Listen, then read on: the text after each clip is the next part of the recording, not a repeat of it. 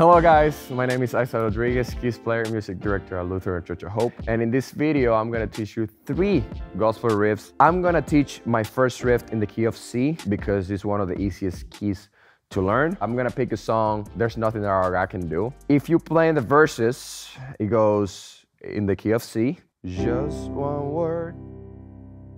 I don't know the lyrics. To the F. Just one song. And there it comes. And I usually do. So I usually do that to go back to the verse. So what did I do there? In the key of C, or any key that you play, some keys are very complicated to play this kind of riff, so that's kind of understanding where to use them. But what I did, it was like, if I'm playing the key of C, there's nothing I can do. I'm gonna go back. 3, 1, 2, 3, and I go. So I land in my 1. What I do to do that riff, if we in the 4, I grab. This is my movement. So if I'm in the key of C, G, A, C, so I do, and then I go back to C, and I do D, E, G, and I do the same movement. And then the same thing repeats going back to F, so I go G, A, C, and same with C. So I will go D, E, G, and same thing will repeat. So if you're playing just one word, then I 2, read 3, and then you do and let in the 1. So again, just one word. Then I 2, read 3, and says I'm in the chord F, which is my 4. I go.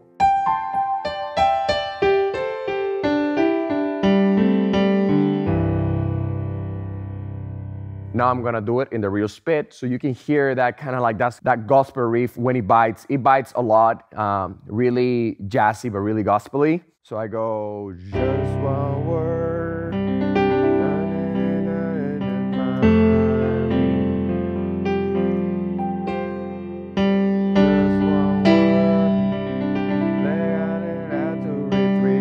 Go.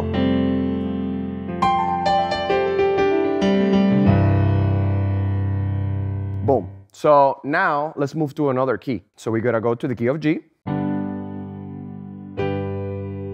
So just one word, and got to read 3. Here we are in C, and so because we are in C in our 4th chord, we do D, E, G. So we do,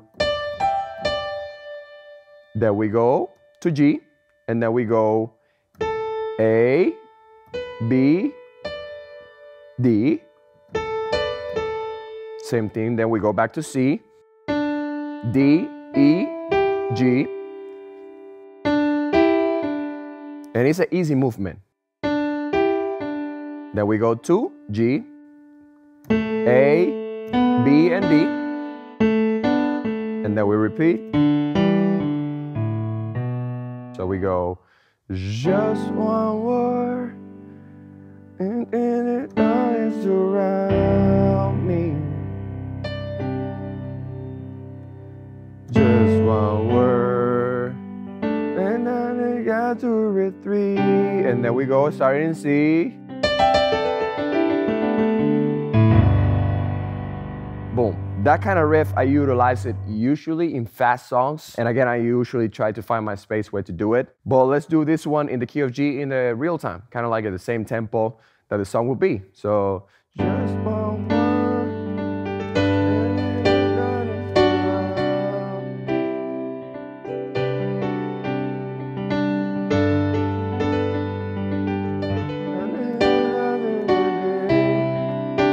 And then we land there. So that's one of the riffs. Take your time, learn it. always understand when to utilize this. I mean, I don't use this in every fast song, but when you play it, our nothing our God can do is that little space after the verses to go from verse to verse. It's just an empty space. And that's when the first time I did it, I was like, wow, this sounds really good here. It feels really good. Also doesn't feel like I'm doing too much. I only do it once and maybe twice in the song. With that being said, let's move to the second gospel riff. So we go to the key of C. It's super simple. We all know the key of C. But usually, as we know, it's different ways to play the key of C. So this is a way. I'm gonna play with my right hand. But then it's also this way, which is another inverted, and then this is also this way. So now, I usually choose to play all my chords in this inverted position.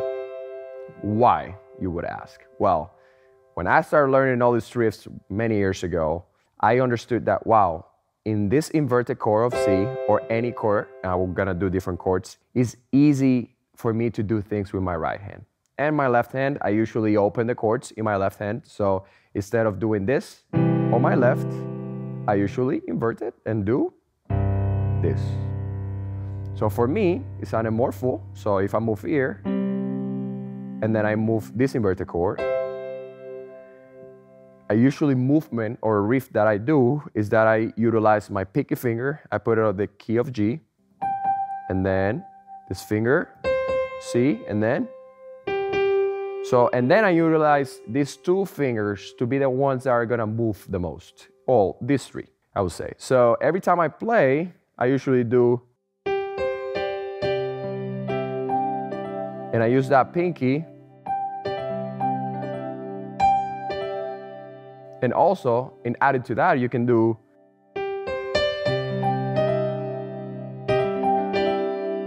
but I usually do this movement, which is super simple. So if you're playing in this inverted chord, if you literally press that D and E right into it,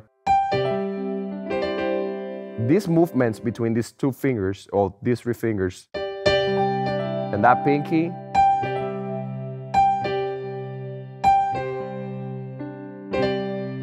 that bite, it's all about that biting. So if I'm playing the key of C, I usually bite that E, that D and E, I bite them together. So, and then I usually bite mostly of the things I usually do. So if I go to F, that bite,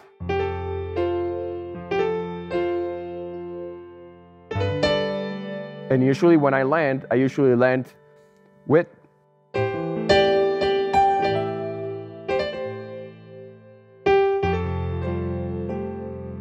but that bite, if you do C, and then you do that half step to land,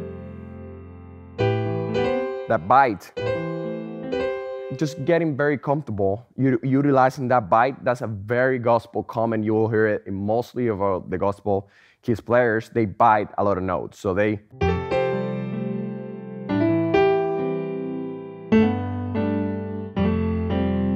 It's just enough that it's just. So if I go to the key of G, for example, this is G, but then if I take my right hand only, this is another way to play G, and there's another way to play G. But I usually use the third. So when I do, I add my pinky to my D chord, then this finger to G, and then this one to D, and then I bite and add my pinky.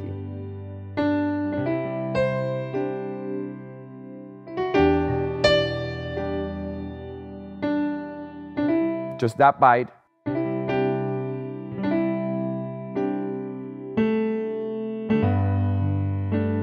So usually I do this thing with my left. That is a great movement to add the full instead. I wouldn't call this a riff. It's like a muscle memory. So if I'm playing anything in my right hand, any chord, what I usually do in my left hand is that I usually, like I explained earlier, I usually do this on my bass, but I usually walk. So when I do my bass, I do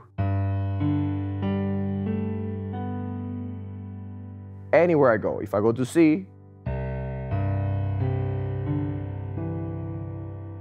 if I go to E, and what happens with that is that it adds a lot of movement. And that's what you're looking for in gospel. It's just movement. So if I do G, it adds that extra movement that if I just doing this, and if I do the same thing with my left hand,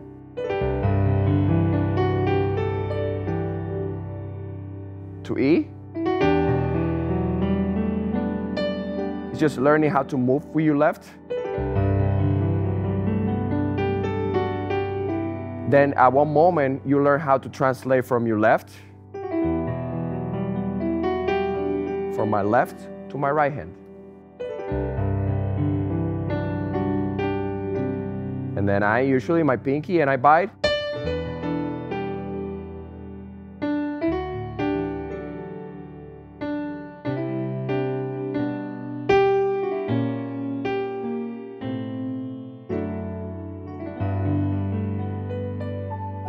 So again, those little things, movement in your left, biting in your right, adding that pinky. So for example, let's do Reckless Love. And I'm gonna do it in the key of C to keep it very simple. If I'm playing the intro or the instrumental,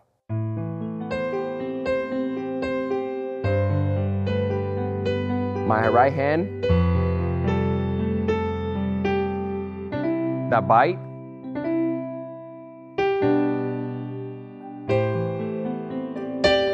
you can see my right hand, the bite, bite. Then when you get comfortable, you can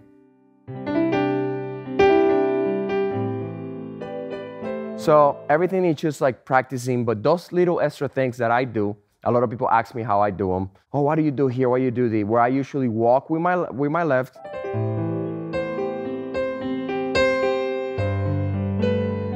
And you can hear with the 6/8. So it adds a lot of movement. Now let's go to the third gospel riff. And this one is kind of like the same way, but it's more of movement on your right hand. So you hear a lot when the gospel gets really, really fast. You hear.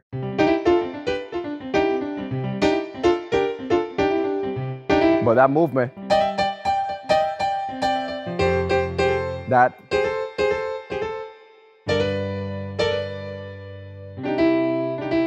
And what did I do there? So let's go back to C. If I'm in the key of C, what I do with my right hand is that I usually, in that half step, which in here will be my E flat, so if I'm playing the key of C, what I usually do with my right hand is that instead of playing the regular chord, I move this finger, move it to D, and then this one goes automatically here. And then this one is in G. So instead of doing this, I'm doing this. But I'm not pressing this until I do, and then I let go. So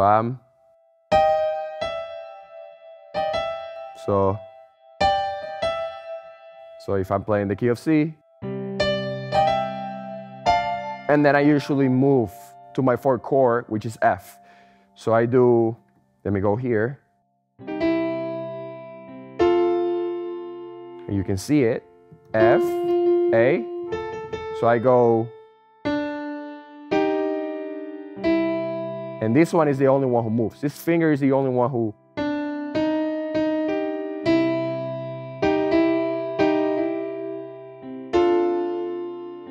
back to C. The more you learn it, and this is more for faster songs. Super jazzy. Gospel is all about the jazz. So if you, but then you go to F, you do the same thing, and then you go to your G chord.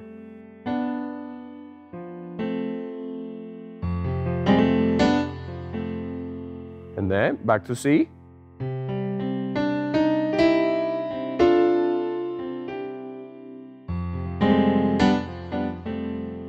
if you're playing,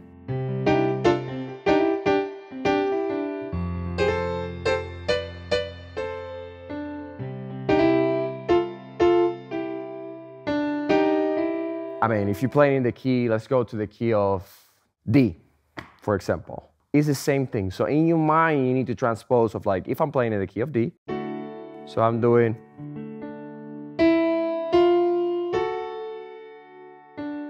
to my G chord, which is my 4.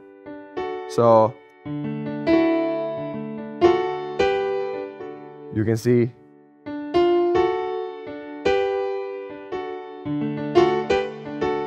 and then if I go to G, which is my 4, you are really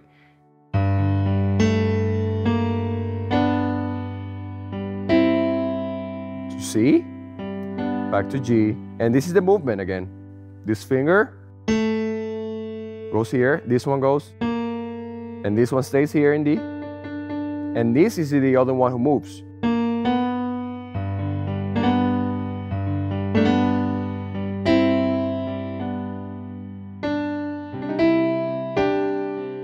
And again, these movements is all again about practicing. You need to get very comfortable in what you do in order to go and play at church, play anywhere you play. So practice them a lot.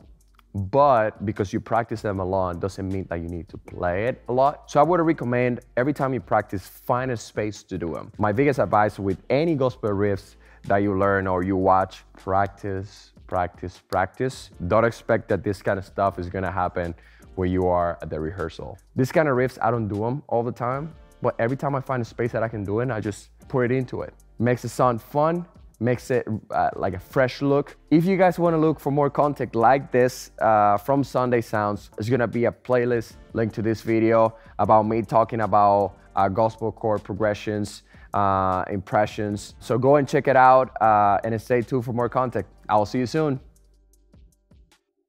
Practice, practice, practice.